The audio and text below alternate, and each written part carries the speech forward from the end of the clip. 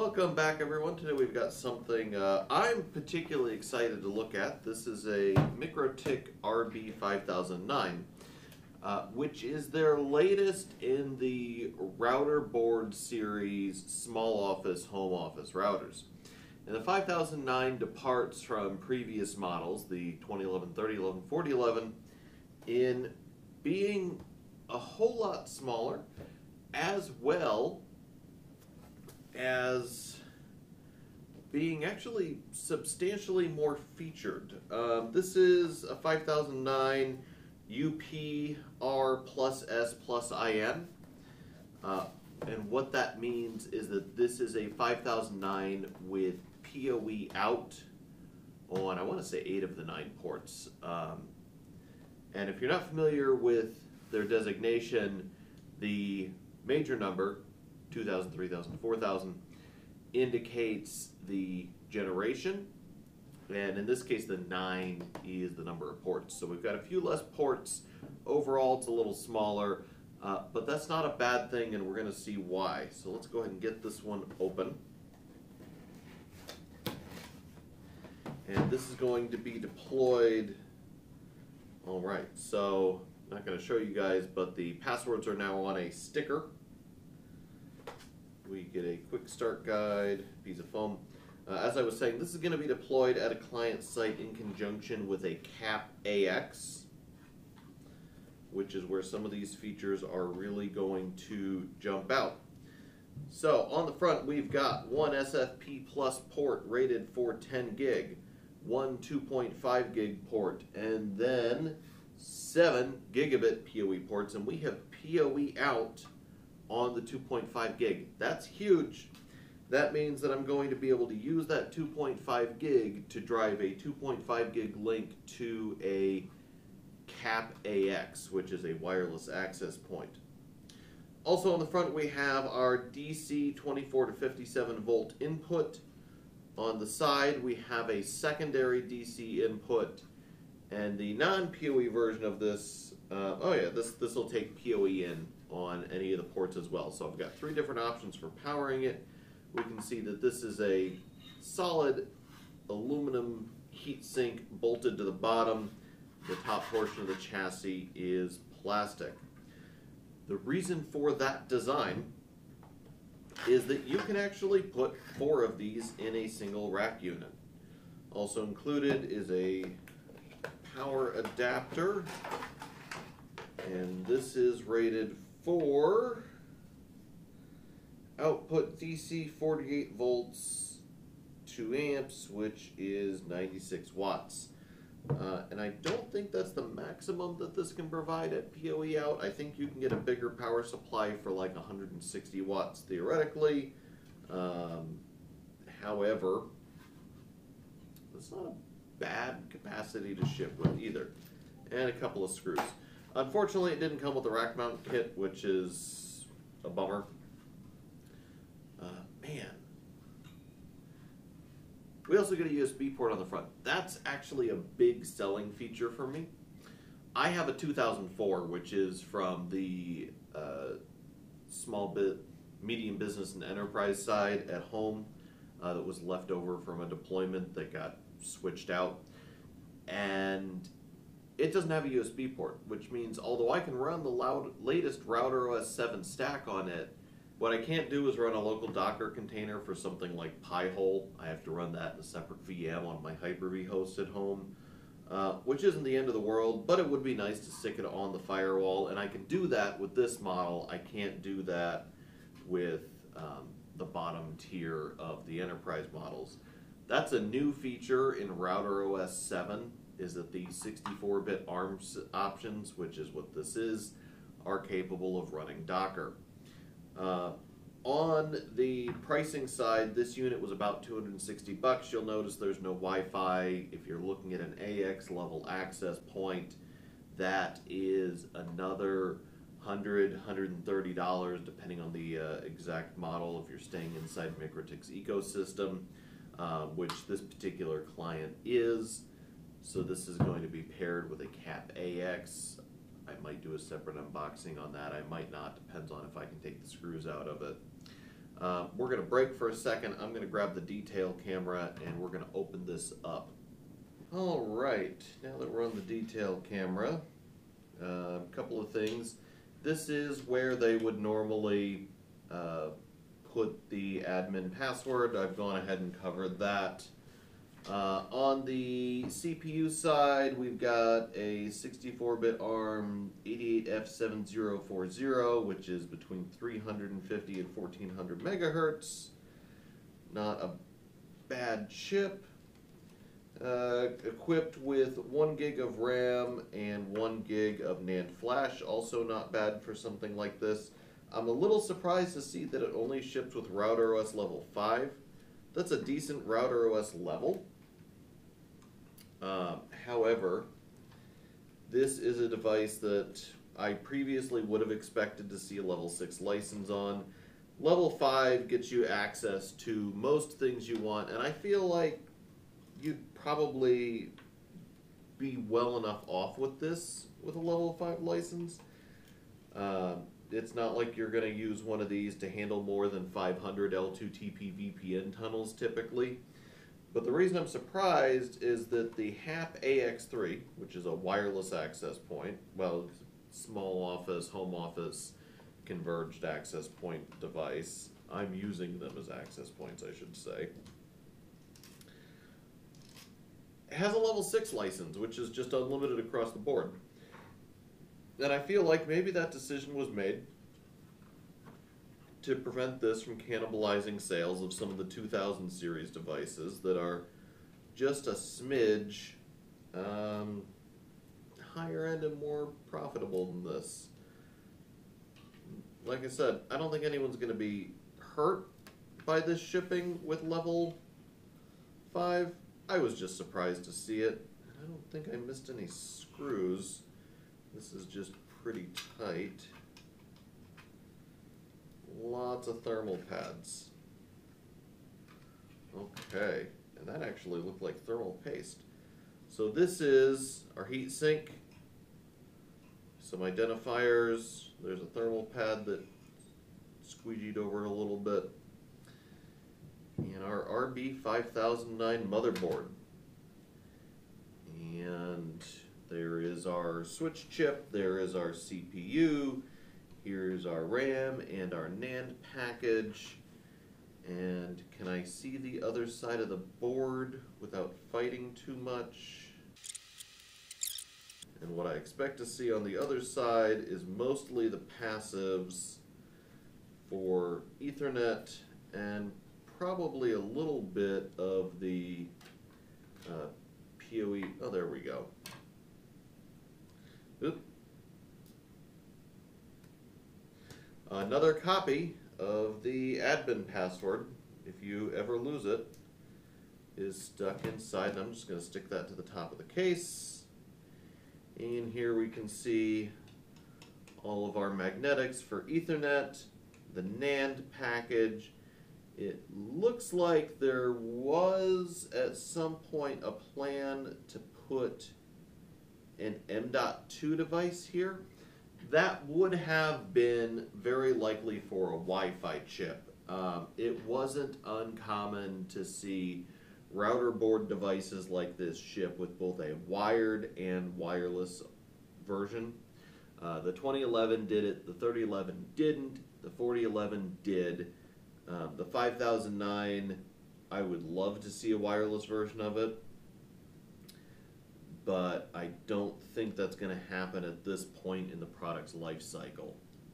I think the HAP AX3 is capable enough that I'm never going to see a 5009 with Wi-Fi, which is a bummer. I'm guessing maybe that would have been for an SD card slot in the back as well that they considered. I could be wrong. Just looking at the contact pad, these are clearly keyed like you would expect for M.2. This is just a row of pins across. It's too many for an SD card. Maybe it was another storage device. I don't see a label on it. It just says J505. But hey, okay, that actually says M.2 PCIe SSD drive. So there 100% was a plan to add an M.2 slot to this, and hopefully, I mean, I'd love to see this with an M.2 SSD variant, especially for the option of running containers as opposed to using a USB attached SSD.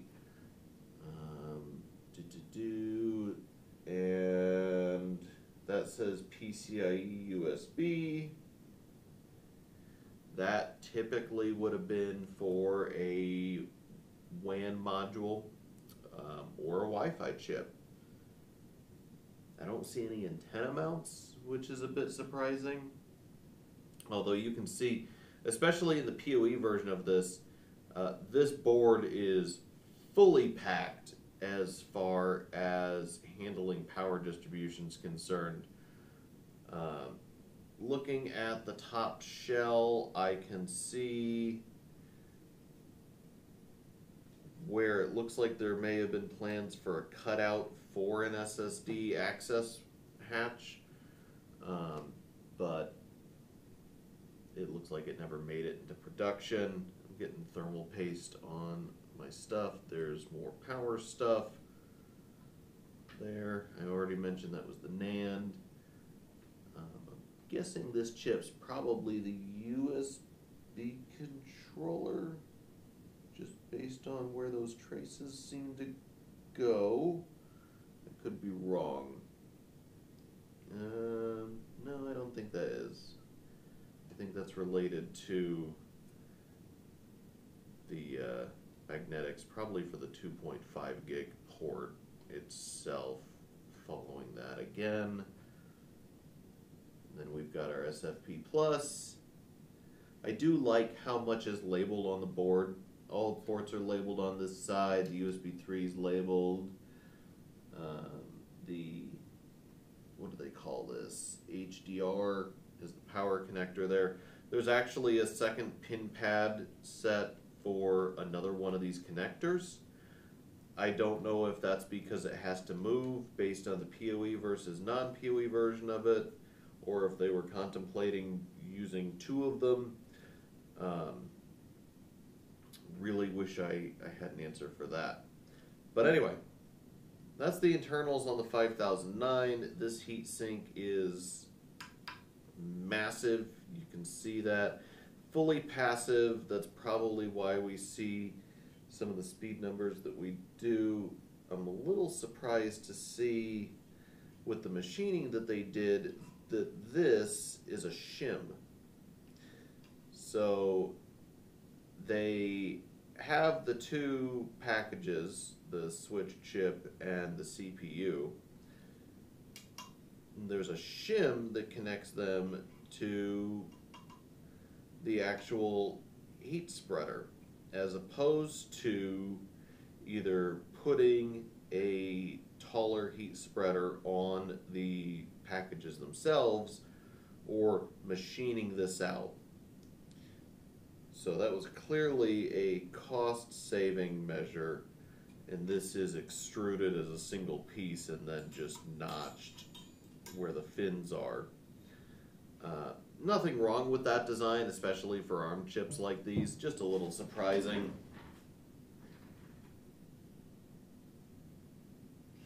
Alright, so with all of that, that's a quick tour of what's in a 5009 and some of the options that Mikrotik did and didn't take in building it.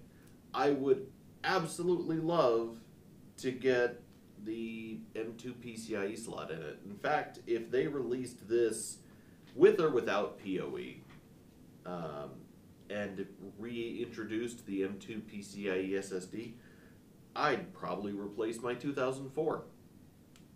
I think that's a shame that it doesn't have that. The level 5 versus level 6 license thing is mostly academic. It's just a quad-core ARM chip with like a, what did I say, 1600 megahertz top speed? No, 1400 megahertz top speed.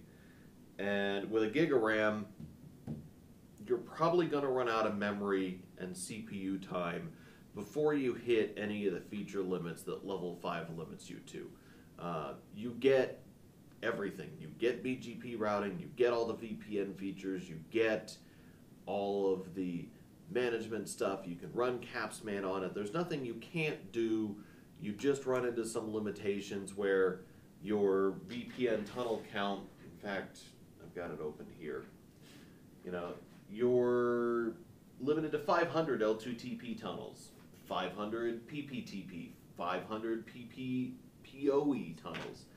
You know, those aren't something that you're going to run out of, and I've never actually used the user manager active sessions feature or the hotspot active users.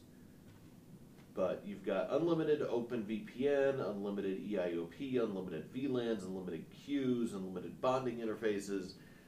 It ships unlocked enough that I don't think the hardware here is going to be underutilized. And that's Mikrotik's big thing. I mean, this is a $300 device that doesn't come with any training wheels. I think I said I paid $260 for this one, which is the current market rate, give or take. The MSRP is $299. Overall, it's not a bad device, especially when you look at, I've seen routers from, you know, Asus that are just AX devices that are $400, $500, $600, where they don't have PoE. Their 10 gig interface is just one. This actually has 10 gig plus 2.5, and yeah, they're prettier. I will not even argue that. They are prettier to look at and maybe a little easier to manage for someone who doesn't want to get their hands dirty. If you don't mind getting your hands dirty, if you don't mind mucking around in Router OS, these offer an excellent value for small businesses and home users alike. And now that I know how to do that correctly, that went a whole lot easier than the removal. I just need to get that to slide in like that, and then this will screw back in there. I do wish I had ordered it with the rack kit. I'm probably going to go ahead and order that afterwards and just have it sit on top of the switch it's being deployed with. I'm not going to do an unboxing of that. It's just a CSS326. It's a 24 port switch with two 10 gig ports. There's nothing exciting in it. It's not even a Router OS device, so there's no CPU or anything like that to get a look at. It is literally just a dumb switch. Well, it's a smart switch. It's a CSS. But it's not coming with any exciting or interesting features. The AX3, I've had mixed results getting wireless access points open, and although I want to see how it's built, if it's just popped together with plastic tabs, I'm going to skip that. With all that said, while I close this back up, I'd like to thank Electrix for our opening and closing themes. I'd like to thank anyone who helps support Pocketables in whatever manner you choose. It's support like that that helps make videos like this possible. And I'd like to remind everyone that there's a Discord link in the description if you'd like to join us there and have a little more influence on what videos we do and don't make. Lastly, thank you for watching.